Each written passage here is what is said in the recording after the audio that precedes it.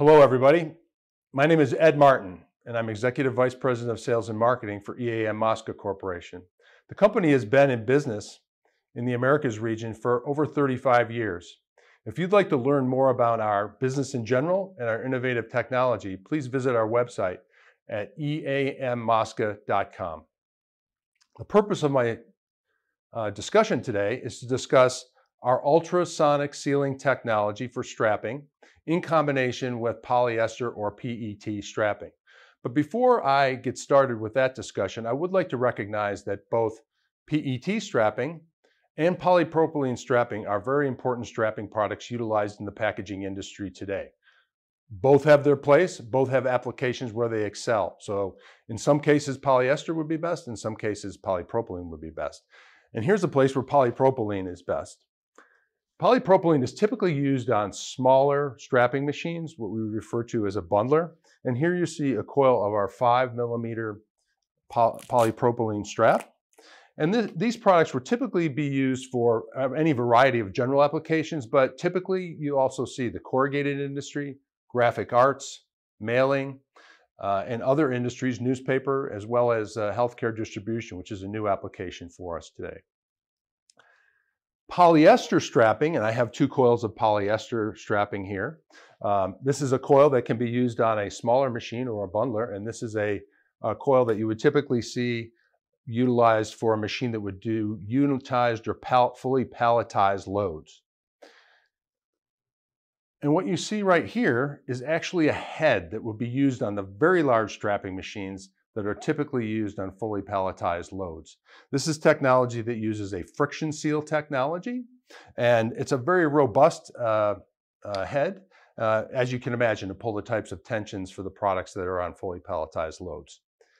Next to it is our SoniXs ultrasonic sealing head, and this is the size of a head that would be used in a bundler, whether it's ultrasonic or potentially even a heat seal head. These are typically the size that you would see, and recognizing that that is something that would fit inside of a smaller machine as well.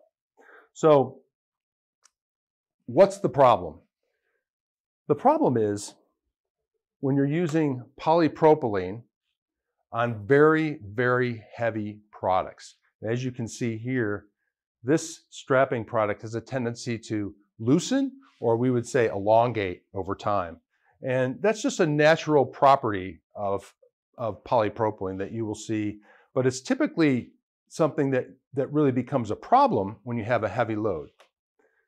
Next to the polypropylene strap here, you see me lifting the PET or polyester strap. You can see the tension, it has much more tension, and it's not a loose strap at all.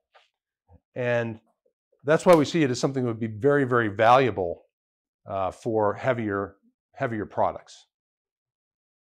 So I'm sure the question is coming around that you're thinking of is, well, why not just run polyester material inside of a bundler head, standard bundler head that you would see in the industry, and that kind of solves the problem. The issue is the market, until EAM-Mosca came along with SoniXs technology, had exclusively used heat seal technology on bundlers. And so our answer, our innovation here is using the SoniXs head in combination with polyester. And I'm going to actually throw a strap here for you to look at.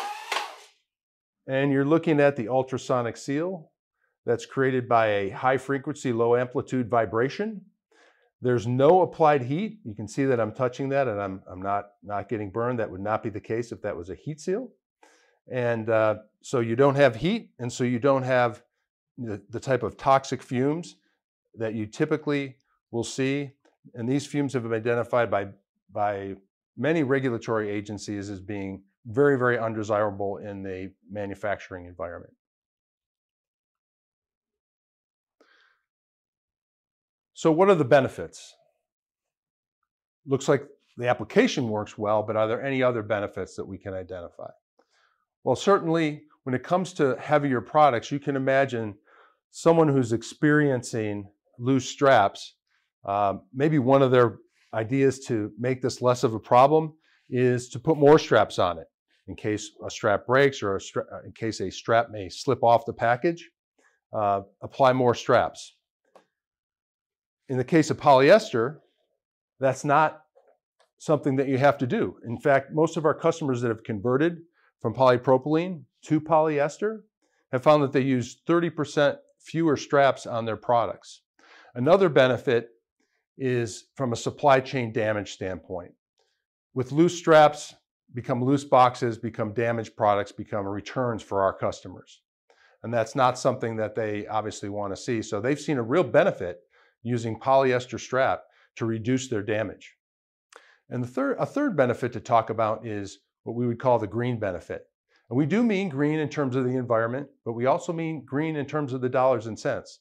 Because using recycled resin or different recycled products or reclaimed products in our process, we're able to actually make a product that's green for the environment and green for our customers as well. Thank you for your time. I appreciate you listening to our presentation today. And right now we're going to take you out into a manufacturing operation to give you a sense of how this polyester strap is manufactured at EAM-Mosca Corp.